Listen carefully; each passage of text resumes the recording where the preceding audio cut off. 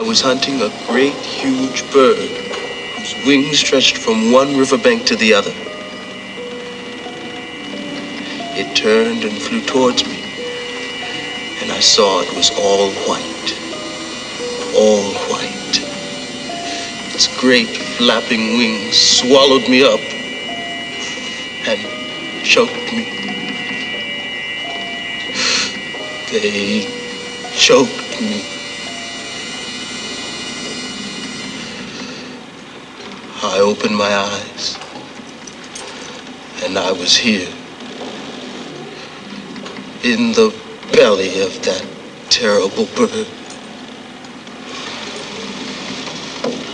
We will kill the white man, and we will go home. It's in Allah's hands. It is in our hands. Allah made us warriors, Mandinka warriors. When we were up in the sun, I counted the white man. I saw 20 with the long knives and the killing sticks that make smoke and fire. 10 more are in the long poles, pulling the ropes and great cloths. And the chief who stands and watches. There are 40 of us who are taken up out of here together. I have listened. 3 more times the wolf beats the drums. That means there are 160 people. Some are women. But at least 100 are men. And with 100 warriors, the chief could raid a large village and carry off all the cattle. With chains on their feet. You have seen the piece of iron? They put it in a hole and turn, and the ankle irons open. One of them wears it around his neck. I could get it. If we had a plan. If we had a signal when we could all move. But we're different men. We can't even talk to each other. We're different tribes. Men chained together are brothers. We are all one village.